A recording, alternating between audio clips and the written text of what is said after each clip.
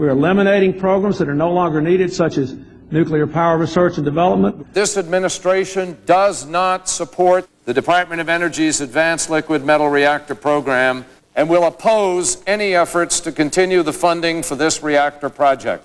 In 1994, during the Clinton administration, the last American breeder reactor program was canceled.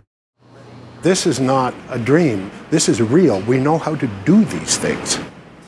I remember the intensity of the nuclear debate when I first started in the environment back in 1970 in the first Earth Day. And I was on the other side of it then. But given this challenge we face today, and given the progress of fourth-generation nuclear, go for it. No other alternative. Zero emissions.